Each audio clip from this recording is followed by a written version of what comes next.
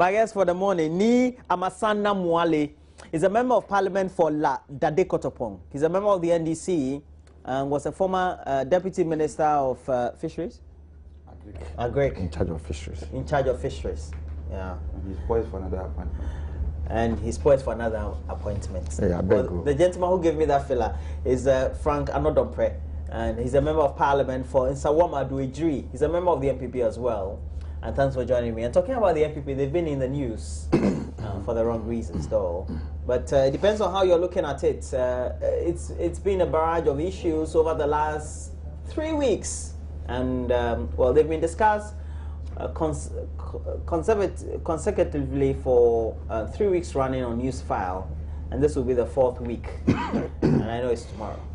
So they had issues with the death of their chairman in the Upper East region. And following that, a number of issues also cropped up. Now, just yesterday, a group of young men, well, they gave the warning that they'll be going to the headquarters of the party, and indeed they went there. And the police, who were already there, had to beef up their numbers there to make sure that there were no clashes. But ultimately, there were clashes.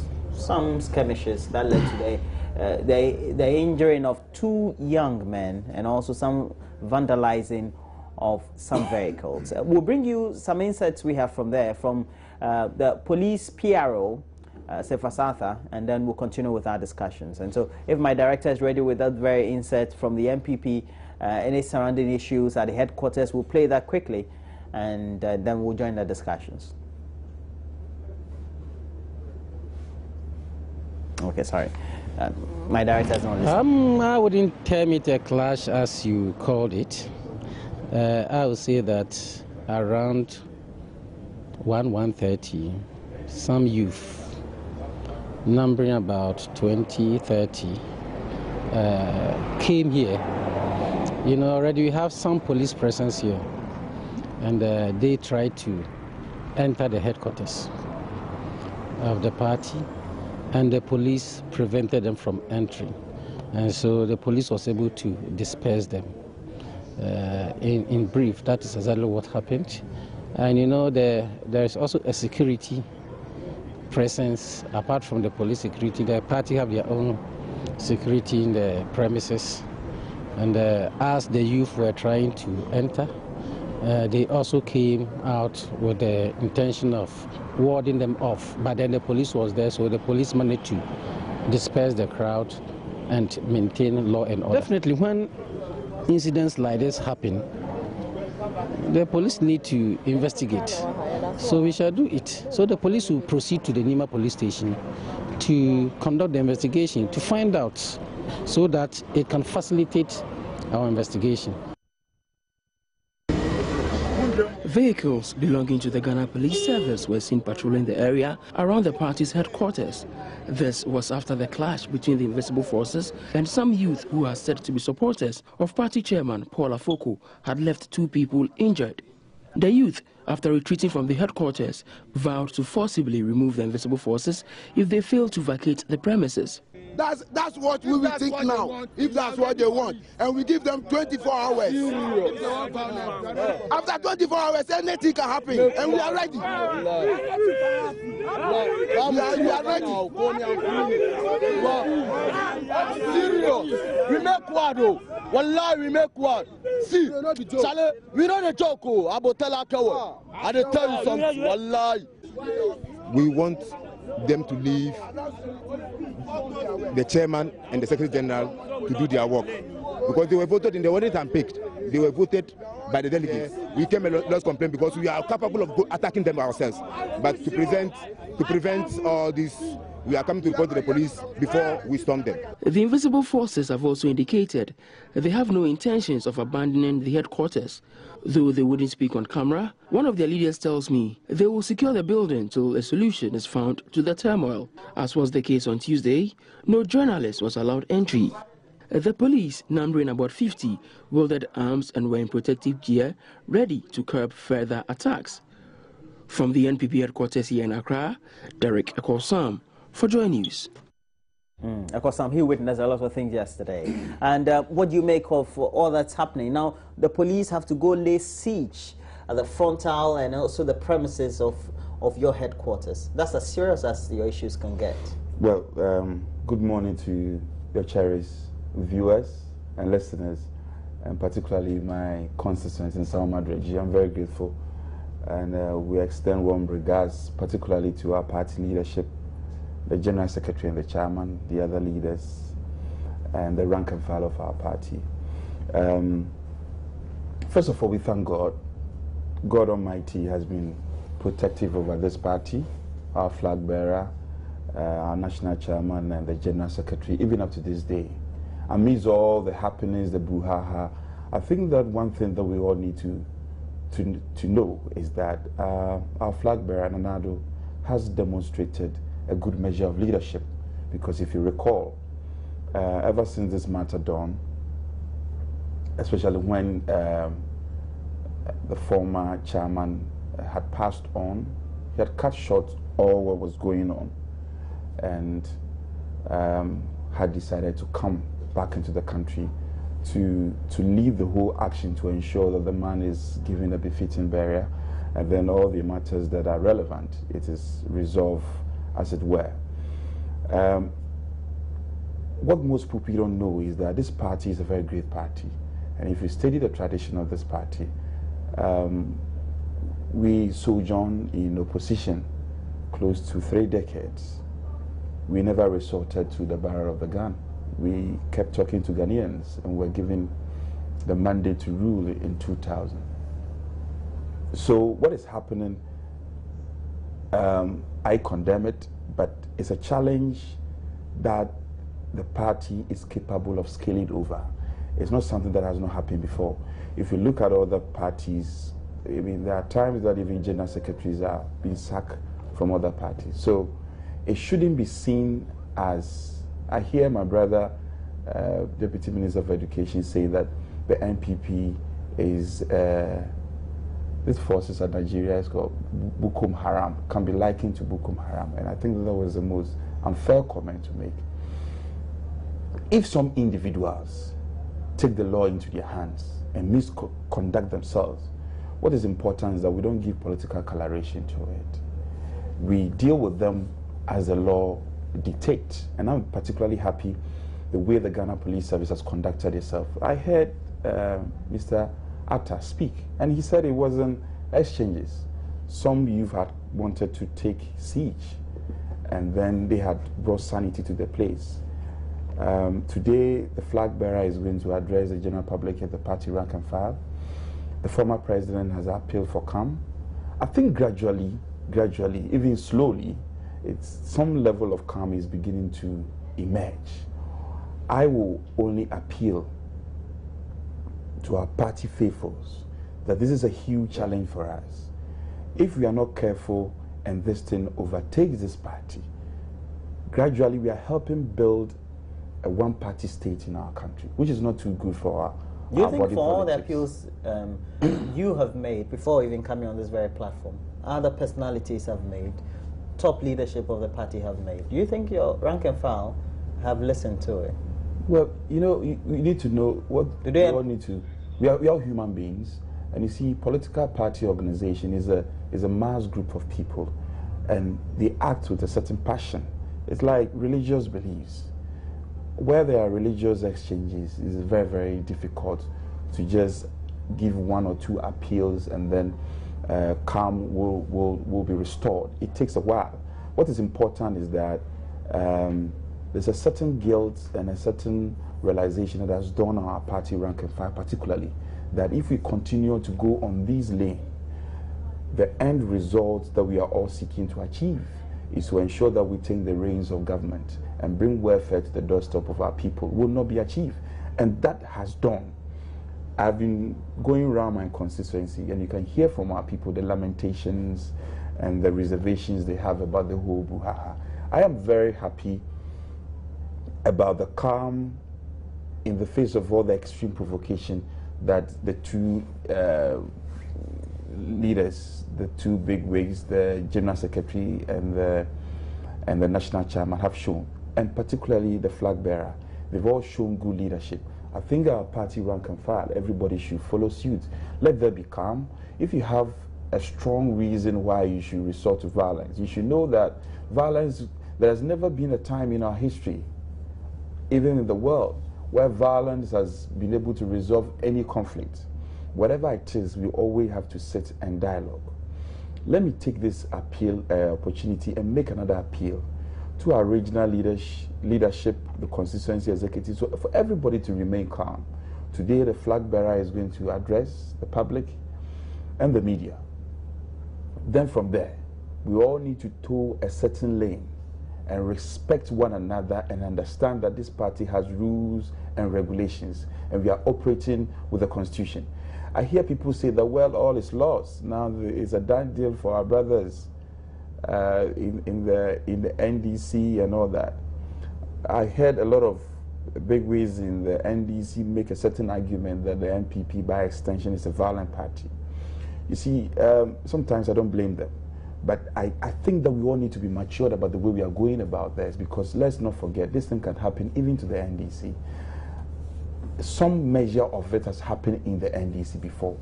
I am quick to admit that violence that has resulted in lives being lost is untoward, is unacceptable, and should be condemned. Yes, we have condemned it. But we all need to remember that we are all Ghanaians. Today is happening to NPP. The modus operandi, the way we describe the NPP, one day if it's happening to the NDC, and we are also describing the NDC as I don't know whether you come to conclusions that they are taking advantage of, because on record, their General Secretary have come out and said that indeed what is happening is not an advantage for the party, but really rather a dent in the image and the democratic achievement of the country as a whole. And they indeed sympathize with you as a party and would want you as a party to take the reins and try to correct some of these elements. I heard him. I heard the General Secretary of the NDC, and I was particularly impressed with the maturity with which he spoke. Some of the NDC communicators, I know my big brother will not speak like this way some of these young and upcoming politicians are speaking. For some of them, they think that the passion with which you speak, trying to paint a certain negative picture of your political opponent is what projects you. Not necessarily. I think that we have a challenge. We have shown a certain commitment, a certain disposition to Ghanaians that indeed we can resolve this conflict. And I believe that it's just a question of time and we'll get over it. It's just a question of time, they'll get over it. But the point is that the time, and I was monitoring social media this morning before I came to sit on this very platform. The whole concern was the time that this should have been resolved, perhaps even the time that the press conference should have been convened by the flag bearer should have been about 2 weeks ago, or even let's say 3 weeks ago. The problem is that there's a difficulty between the General Secretary and the Chairman on one hand and the rest of the executives and the rank and file. Well, let me use this opportunity to greet all Ghanaians watching this program. So greet my constituency, the people of Dadekotopon, for the support they have been giving to me this far. Well, about this issue of NPP for the past 3 weeks, it has been in the news. You see, when you have a challenge or a problem, solve the problem yourself, or solve the problem. But if a big wig like someone like Nana Komia trying to cite certain things that happened in 1992 or 93, etc., which he knows that what he's saying is not true, some of us will also come out and say certain things. Because what happened in Kosimiti, it was the NPP that killed the chairman. Because when the chairman was going to die, I heard him on television in 1992 that he said, Mona Matu Abama NDC no. Mona Matu Abama NDC winning no. Before the man died, when he was on his hospital bed, I heard him on television. Today, about almost a decade and a half passed, now he's twisting it. But okay, all the same, me, I will urge the police, because something is coming up in Ghana. You see, if you want to see how Ghana will be, look at what NPP is now. If you give the power to NPP, how do you go? Yes. Why you are a prophet now?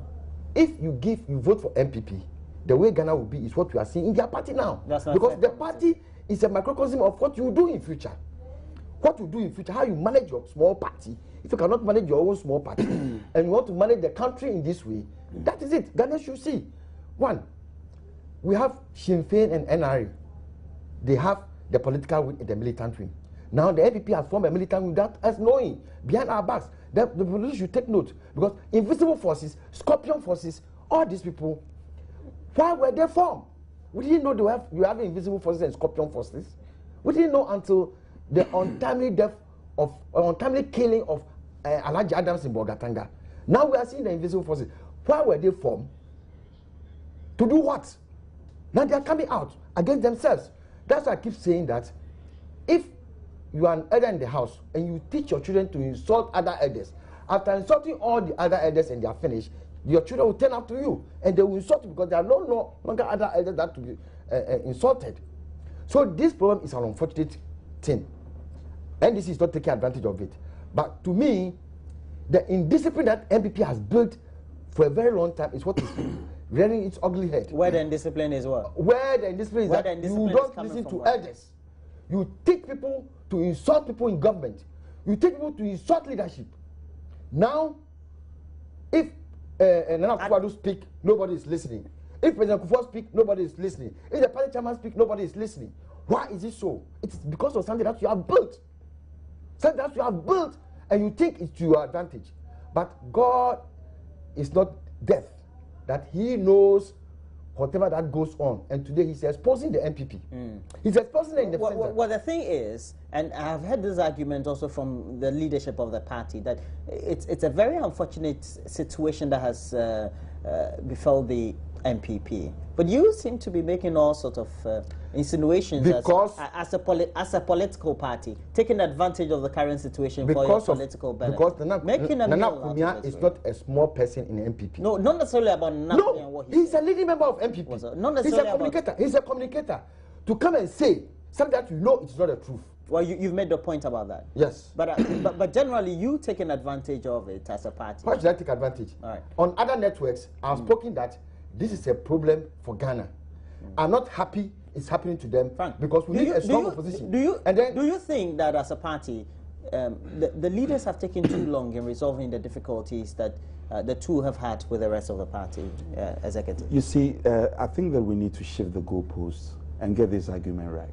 First of all, when I started, I've accepted that we have not conducted ourselves, corporate NPP, we've not conducted ourselves very well. Now, let's get a distinction very clear. There's a difference between a few miscreants in a party, a political party, misconducting themselves, from a corporate decision of the party to go a certain lane. Yeah. That decision must be made. Therefore, if some youth who decide to take the law into their hands misconduct themselves, and we call the police to investigate, the party calls the police to investigate, that should be respected as a very civil approach and a mature decision taken by the party leadership. The party on record has not formed any militant group, Scorpion, whatever group my brother is describing it. There is no formal group as such existing.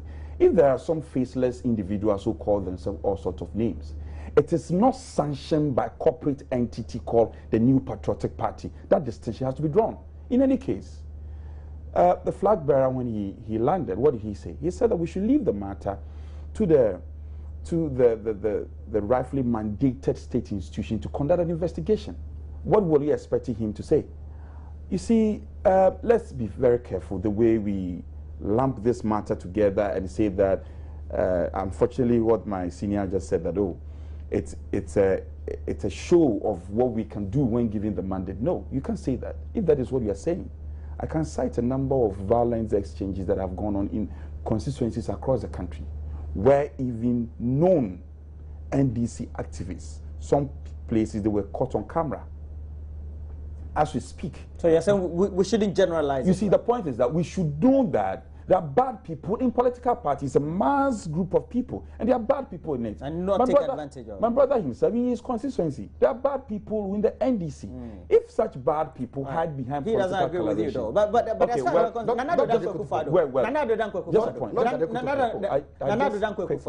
Nana his point is that I accept it. In your constituency, they are all angels. I accept that. They are all angels, yes. Excellent. Now what I'm saying is that there are some angels that you don't know.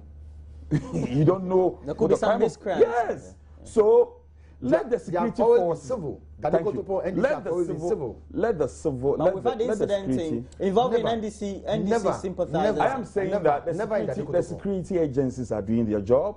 The party has not impeded them in any way. We have opened our doors. They are doing their job. That should tell you that we are law-abiding. What would you expect your flag bearer, Nana Akufo Addo, to say in his press conference today? Significantly, and I know Nana, I see that as always. Significant. Nana is going to call. I have not read the script, no. Nana, if he has a prepared script, he will make a lot of extempo speeches. You know him. What he's going to do, which is going to form the bulk of his speech today, is going to appeal for calm. And then he's also going to appeal to the party rank and file that let's all respect the laws and regulations laid down in our party. If indeed people want to get rid of the general secretary and then the chairman, the constitution is clear the way to go. So let's do that way. Let's resort to that way to show maturity to the other world. The new patriotic party, trust us, I'm saying this on set today. Let people not rejoice for the challenge you are going through, because we will definitely resolve this matter, and then we'll come ever united than ever. So Nana, usual of him, is going to show leadership today, and I can assure you that those who are taking comfort and solace in this seeming disagreement and brouhaha confronting our party, they should rewrite their notes, because we will scale over it and will come united as ever before. What would you expect Nana Akufo Addo to tell his rank and file to make sure that he brings come to a very stormy water, so to speak? Definitely, NPP will have to scale the what? You say scale what? Yes, I said we will scale the wall. Okay, definitely the NPP has to scale the wall for Mother Ghana, because we need you. You are not the only opposition party. There are other opposition parties. So even if NPP takes advantage of this, it's not going to be one party state. But I expect Nana Addo. I want Nana Addo to condemn Kwesi killing in 1992, to condemn the killing of Kofi Kupone in Ashanti region, to condemn other political killings, and then go ahead, apologize to Ghanaians about all die be die, and then tell people to come together as NPP to stop all this. But I know the NPP will not listen to him. You see, a lot of indiscipline in the NPP today say that. But that's preemptive. I'm telling you, he's a flag bearer of Nana Addo will speak today. He was voted for over 1 million. As early as yesterday, they were still fighting. Of the party. As early as yesterday, they were still fighting. And I'm telling you that Nana Addo will speak. They're not fighting, they're tax. Tax who? What is it? It is fight. We were not fighting. You had the police, for God's sake. Tax. So all what I'm saying is that I'm expecting Nana Addo to speak, for NPP people to listen to, but I know they will not listen to him. We will. Because NPP is full of indiscipline. We will listen to him. Your former president, John Ejekwu has come out with a statement in the media calling for calm, etc. The concern that have been expressed over the last week is that even him, his name has been soiled in a number of utterances that have come from the mouth of some top personalities within the party, and you can say for a respected man like that, he would have been the ideal person to be holding a press conference, not even your flag bearer. Well, first of all, I think that let me condemn a statement that is not purported. I heard him say it. Oh, actually, it's on. Yes, I condemn it in social media. It's on video. Really. I think that is most unfair. Whatever we are doing now, we are basing our trajectory on the bedrock laid down by the former President Akufo. So for anybody to draw this noble man into this brouhaha is most unfortunate. And I want to make a passionate appeal to my big brother, my senior and colleague in Parliament, Honorable Kennedy, Japan, that some of these unfounded allegations rather muddies the waters. I'm just making an appeal. I hope he will listen in good faith. We should learn to respect President Akufo for God's sake. Now, my big brother gets some goose pimples. You heard him in the comment he made. He said, oh, you are not going to listen to Nana Akufo Addo for God's sake. Very preemptive as you were trying to correct him. But we are not like the NDC. Look, we are not like the NDC where a former president, Jerry John Rawlings, will come and then your general secretary will describe him as a backing dog. We are not like that. We will, listeners are listening and they know what the fact is. We will not describe our former president as a backing dog. The individual who made that unfortunate comment has been condemned widely. I am condemning it. It's on record, condemning it. Nana Addo, we will listen to him. As we were trying to correct it, he had over 90% support. So if there are some few people who are misconducting themselves, we are saying that they are eventually going to be corrected and they will come on board. I am telling you that we are putting our acts together and all will be well with that soonest. This press conference will come off and you will see the leadership that Nana Akufo Addo is going to show. But just a point, don't forget, not too long ago, because I wouldn't have said this, but the passion with which my big brother is saying all these things is motivating me to make all these comments. When you have the NDC food soldiers seizing and confiscating state assets like KVIPs and the likes, then the security forces were quiet. Then the NDC were full of angels. They were confiscating toilet facilities in the eastern region. The Adomi Bridge was taking siege by NDC foot soldiers. That one was normal. It was civil. Okay? You were even in power.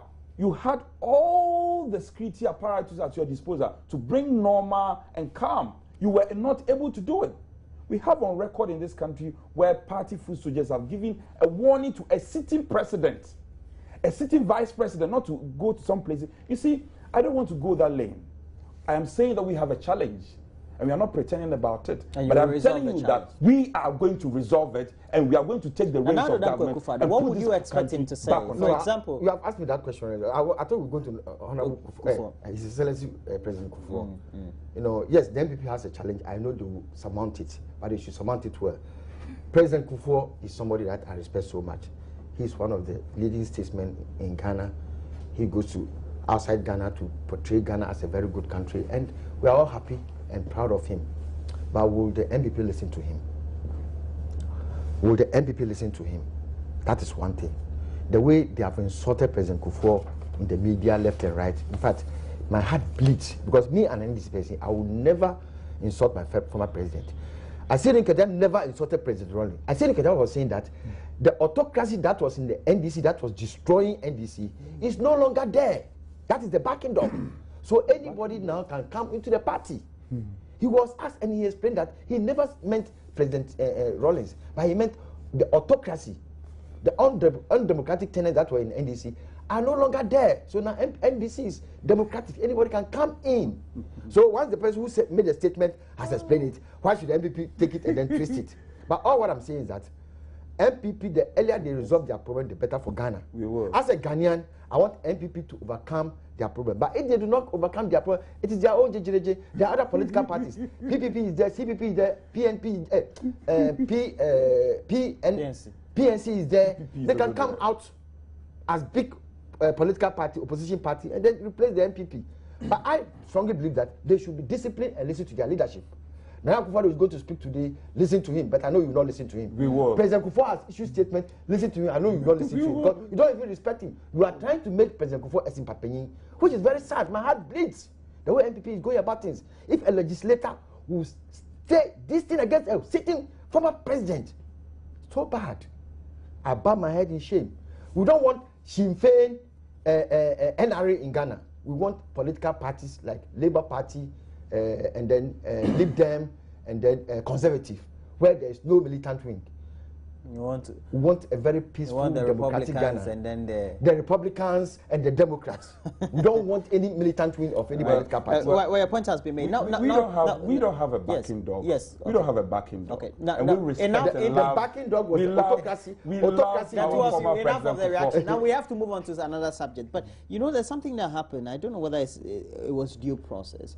A number of your chairmen put together, I think all of your original chairmen put together meetings. And those meetings, the conclusions were that they wanted the general secretary and the chairman to, was it step aside, or to be suspended, or whatever it is.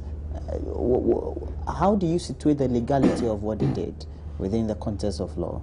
Well, I'm a student of law. I'm not an authority in this area, but I've looked at the constitution of our party. I think that they have the right.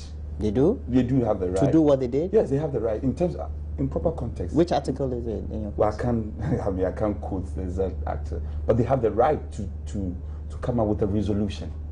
For what they did was a resolution in my Well, I get your point. Opinion. Okay, for example, now, in Article 10 of your constitution, it says, whenever 40% of the delegates that elect constituency, regional, and now even we're talking about the national chairman, which receives such, they have received a notice, okay, and that should be within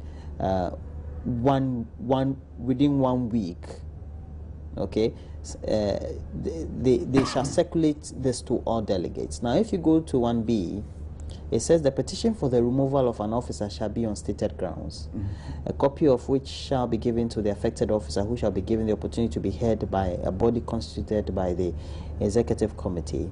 Now, within 1 month of the circulation of such notice referred to in 1, the said executive shall summon an extraordinary delegates conference, that's the executive committee, to deliberate and decide the matter.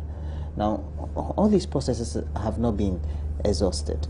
You see, the point is that for me, I'm not interested, seriously, I'm not interested in the legalities and the processes that are involved in this. What I'm interested in is that the bottom line is that at the end of the day, peace reigns in our party. At the end of the day, we have the rank and file of our party motivated to come and give of their best. Now, what I can tell you is that there are serious efforts underway to resolve this matter once and for all. So this matter may have got into the media of a number of people trying to come up with a resolution. But again, I take solace in the fact that a certain leadership from the former President Akufo's office, the flag bearer himself, they're all putting our heads together to bring this matter to a close. For me, that is most significant. Whether it meets the legal requirements and the processes involved have all been exhausted or not, that is not significant. It is not? It is not significant in context where they go about and also communicating this to the media, that they would want the chairman and the general secretary, top executives of the party to be off and not going according to procedure. You see, this matter has been overbitten. Okay. I'm telling you that. Then let's not talk about it. We have scaled it. Government has